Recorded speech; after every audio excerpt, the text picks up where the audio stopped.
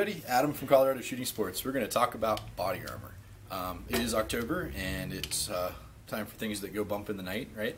Well, the rig that I've got on right here is actually an excellent response to things that go bump in the night. We're going to talk about this specific setup here in a second, but first, body armor. There's a couple different variations on the theme. You've got soft armor. It's rated in levels. Level 1 stops at 22 and little tiny non-penetrating things. You're basically wearing a denim jacket at that point. The most common stuff you're going to see in the soft side of things is 3A. 3A is rated to stop 44 Magnum, which you're going to know you got shot by something, but it's better than it going in one side and out the other. If you want to stop things that are rifle rated, we're going to be talking about plates. This is a level 4 steel plate. We have these here at the store. It does have what's called an anti-spall liner on it. When you hit steel with a rifle round, what can happen is you get pieces of the steel breaking off the back side due to the shock wave traveling through the metal.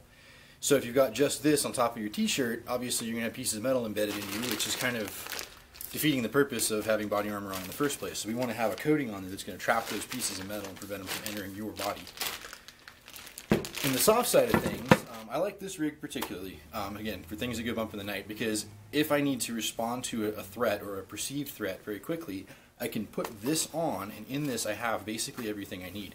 It's also handy if I'm going to use a long gun to respond, because here I have my primary, but I'm also equipped with my secondary and secondary mags right on my ear. So, just to kind of go through this thing real quick, I've got on this unit Glock Model 21 with an X300 weapon light mounted.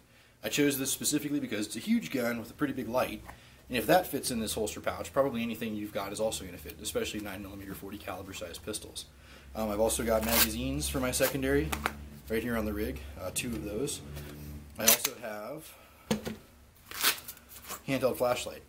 Even with a weapon mounted light, you're going to want to have a handheld available to you also. Come take our night fighting, low light fighting class and you'll understand why. We'll teach you how to use both techniques and both items to their full effectiveness. But there's going to be times where scanning for stuff, you do not want to have your weapon mounted light pointed at things that you care about. Also, if I'm responding to a perceived threat in my home, I should probably be calling for help. And this rig allows me to carry a cell phone right where I can get at it. And the cool part about having it up here high is even if I have to put it back in there after placing the call, it's close enough to me that I can speak into it and still be heard. So, a couple of advantages. This also has Velcro where you can mount patches. There are Velcro backed ID holders, so you can put your ID, your driver's license, your concealed handgun permit in there, stuff like that. This rig is very easy to get on and off. I do like that aspect of it. On this one, it's got storage on the back as well, and because you shouldn't be involved in anything tactical without tactical medical equipment, oops, upside down, I put one of our tactical medical kits in there, which again, take our TAC Med class, we'll teach you how to use all this stuff. But this way it's accessible and available, so if you are injured or you need to treat somebody else, you can get hold of it. I also, in the lower pocket on the rear, put a tourniquet. The cool part about this is with the lower pocket, it's positioned such that I can get my hands behind my back, withdraw the tourniquet, and get it onto my person. This armor, as you can see, it covers my thoracic area in the front and my spine in the back. It only does cover core areas, vital organs. So a hit to an extremity can still be a life threat, and at that point I can apply a tourniquet and kind of deal with things. If you don't like the rig with all the gear on it, I have another option, which is a pretty cool one, and that is this guy. Same basic configuration, but it's got what's called PALS webbing. It's a pocket attachment ladder system. It's one of those lovely military acronyms. Basically what it allows you to do is attach MOLLE style pouches to the rig, so you can make it more modular, set it up with different pouches, holsters, if you're going to wear a belt holster, whatever. You want to put rifle mag pouches on here, all that stuff is available to you. Or you can leave it slick and wear it discreetly under clothing, under a jacket, or if you have another chest rig for your rifle or shotgun, you can put this underneath that and have multiple layers of equipment. So the nice thing about this particular rig is if you're, again, you hear the bad guy go bump in the night and all you got on is your underoos, you can throw this thing on and it doesn't matter that you don't have pockets. All of your gear is on you and ready to go. So a couple myths about body armor. One is civilians can't own it.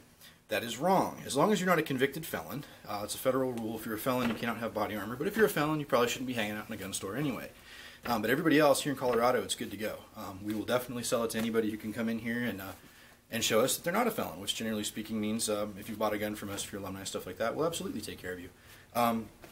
Other myths. Heavy, uncomfortable.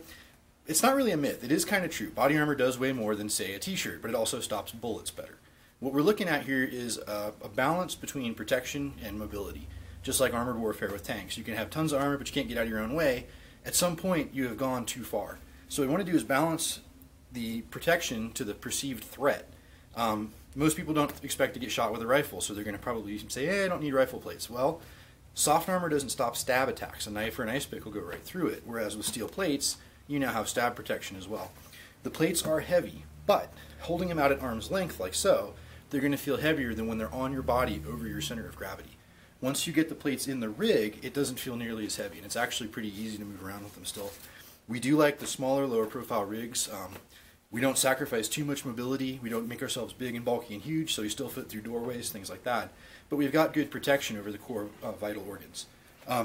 There are extreme levels of protection up to and including the giant EOD suits. If you ever have a chance to ask Anthony how he feels about EOD suits, he's got a very strong opinion on the subject. I recommend it. It's a good conversation. But the problem is, yes, you're basically indestructible, but you also can't move and you can barely breathe. So you've gone too far to one side because the perceived threat is getting blown up. With these, we're being reasonable. We're looking at, okay, we've got a chance of being stabbed or shot by someone breaking into our house. How can we protect ourselves well? And these units provide an excellent level of protection for that. So if you want to come check out some really excellent body armor, come by the store. We're at 2435 8th Avenue, Unit A, Greeley, Colorado. You can reach us on the phone at 970-395-0664. The website's coloradoshootingsports.com or on Facebook at Colorado Shooting Sports. Thanks and have a great day.